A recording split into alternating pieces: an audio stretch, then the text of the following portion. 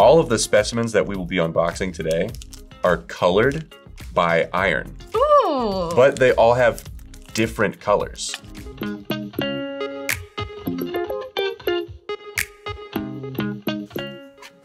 Ooh, one of my favorites. Oh, good. Garnet. Are those magnets? Yeah, I love it. A lot of the times, trace elements that color gemstones and minerals will color like in a similar way. They'll all color blue, or they'll all tend to color green.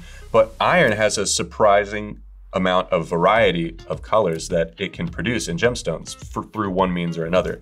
I love it. I love color. I love light. So this is garnet. This is almandine garnet. Uh-huh. So an iron-rich variety. Mm-hmm. I've got a little bit of a parcel of some different ones. We've got reds, yellows, and purples here primarily. A little bit of orange action, some big, some small. And then there we've got a little rough almandine. Almandine garnet is part of the bigger garnet group, which is an isomorphous group, meaning elemental replacement in the chemical structure. Almandine is an iron aluminum silicate. Iron is obviously a metal. It can show magnetic properties. You want to show it? Yes. So we've got 3 moderately strong magnets here. So the darker the garnet, the more iron content. So if you slowly kind of hold it there, see it pull? Yeah, it won't quite lift up a garnet, but you can certainly drag it across the table. Yeah. So that's really cool. So that's just proof of concept that there's iron in these gemstones. Let's do it with these. Okay, yeah. So this parcel has a few different varieties. It looks like, based off the color, you have some pyrope almandine, some almandine, maybe some pyrope, spessartine, that's the orangey type. I want to test a theory here. Spessartine, the orange is typically the most magnetic. And so when you rub the magnet over it, you can see. Oh, wow. Yep. They're all clinging. So you can see that iron colors different gems in different ways. So one of the most popular types of cause of coloration in gemstones is by dispersed metal ions. So, you know, iron 2, iron 3, chromium 2, manganese 3+, a whole variety of elements that carry an ionic charge. And what happens here is they interact in different crystal structures in different ways. And so that means an iron in an almandine garnet is going to interact in that garnet structure to cause red, whereas in a beryl might interact in that structure to cause a blue. And so in this case, you've got oranges, you have reds, you have purples, and that's from iron, but also some other elements that are contributing to the color. By and large, a dark red almandine garnet is going to be caused by ferrous iron, so iron with a 2+ charge. That's the start. Do you want to see some of the other colors? Sure. I can tell it's heavy. Ooh, dark and stormy. Oh, we're getting edgy. I love this piece. Good. This is Schorl. Schorl is. This looks like hematite. That's right. Yeah, that's correct. I am totally attracted to the luster of it. Oh, it's pretty. Super metallic. It is a really nice piece. It's stunning. It's very striking. Great crystal structure there. How do you know, like right on site, that that is tourmaline, specifically Schorl? So tourmaline is in the trigonal crystal system, and as you can see, it often forms in triangular prisms, and it has this triangular termination at the end. And so you have this really clear picture of that here. It also often has vertical striations along the prism faces. And so you have those nice, clean, consecutive lines there. I know whenever I see that sort of rounded triangle with the striations, I know immediately, regardless of the color, that I'm looking at a tourmaline. So Schorl is one of the most common varieties of tourmaline, but it doesn't often get faceted nearly as much as its other colored varieties because of the nature of its color. There are some estimates that it makes up 95% of all the tourmaline found in nature. So if you've ever heard of tourmalinated quartz, it's likely inclusions of Schorl, needle-like inclusions of black tourmaline or Schorl in that quartz. But we also have hematite here. That's correct. And one of my favorite facts about hematite is, you know, it's metallic. It has this beautiful metallic luster. It's this silvery color, but actually hematite is truly red. And hematite is also colored by iron. A great way to test this is with a streak test. Ooh. And so if you struck hematite against an unglazed like porcelain plate, it would streak red, which helps differentiate it from other imitations or simulants. But so the iron causes that. And it's super hefty. Yes, It's one of the yes, heftier it's stones. It's obviously metallic.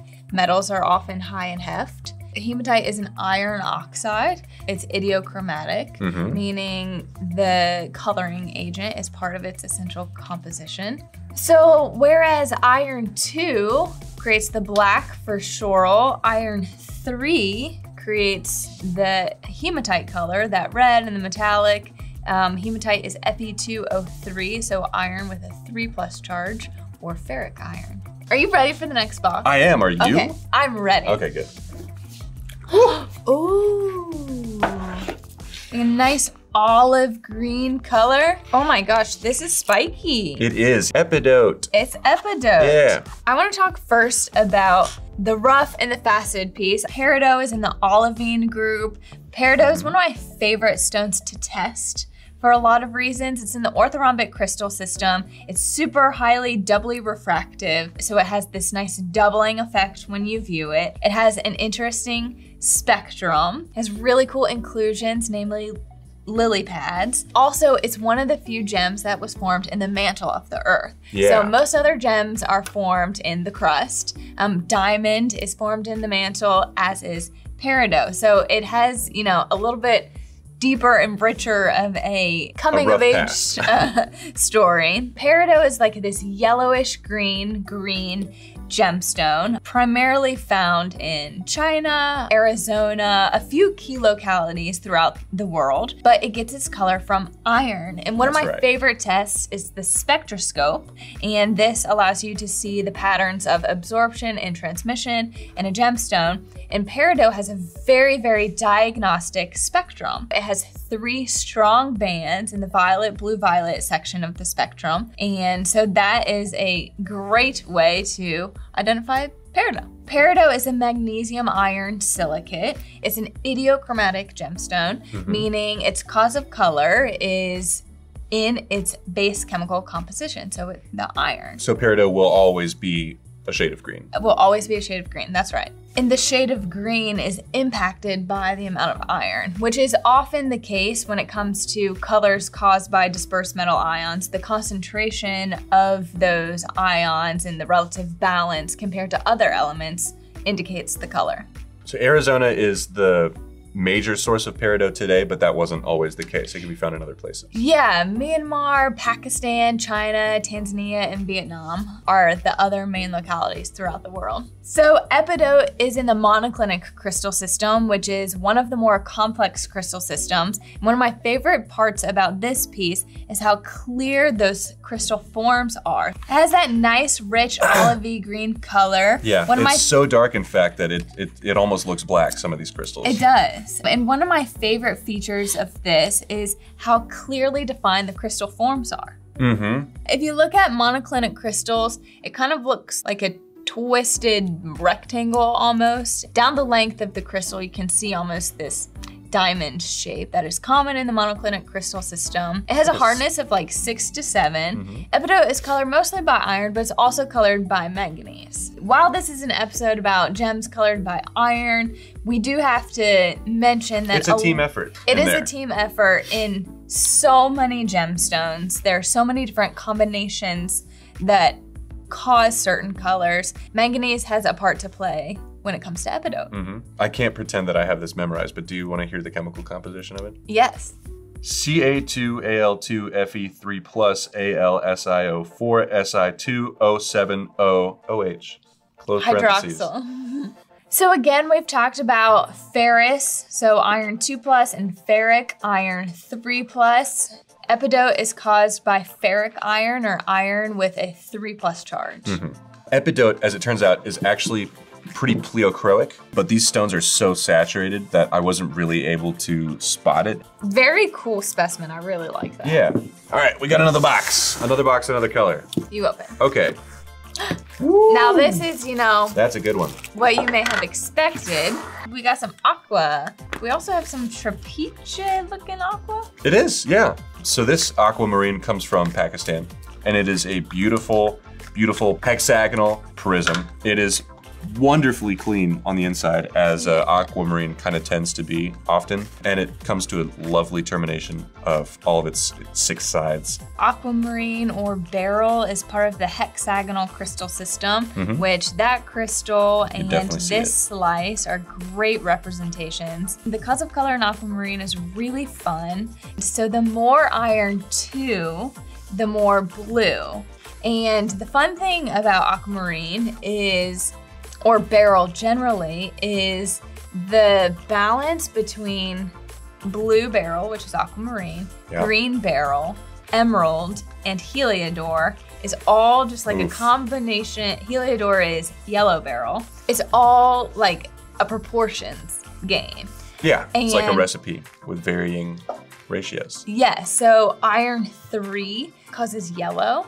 And so when there's, for example, a lot of iron 2 and a little bit of iron 3, you're gonna have by and large a blue one. If it's more even, what do blue and yellow make? Green. Green, so you're gonna have like a greener beryl. When you have chromium added in there in a certain saturation, you have emerald.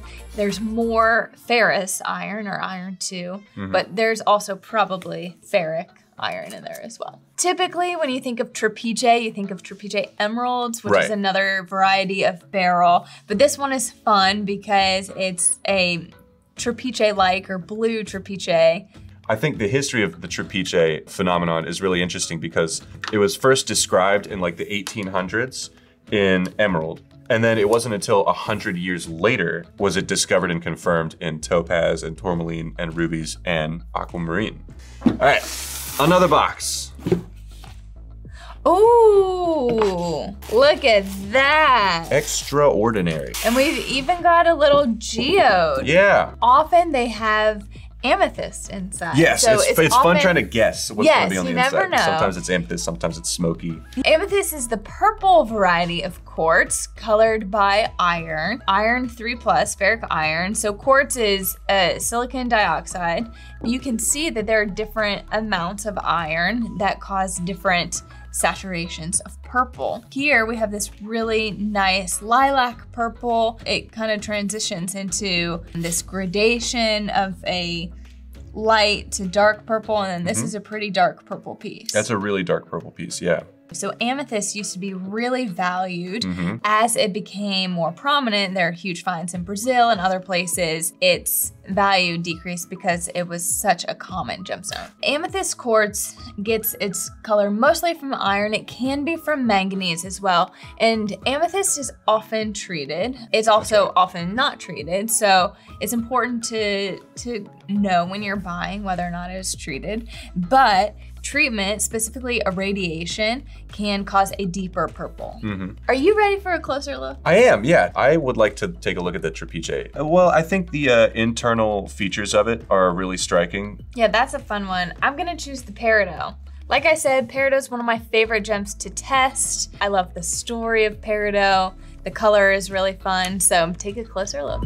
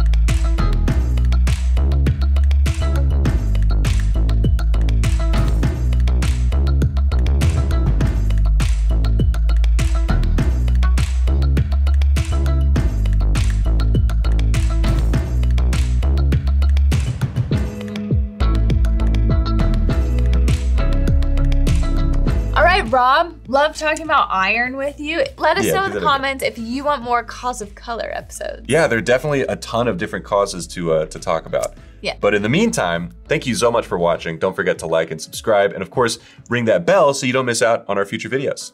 Thanks for watching.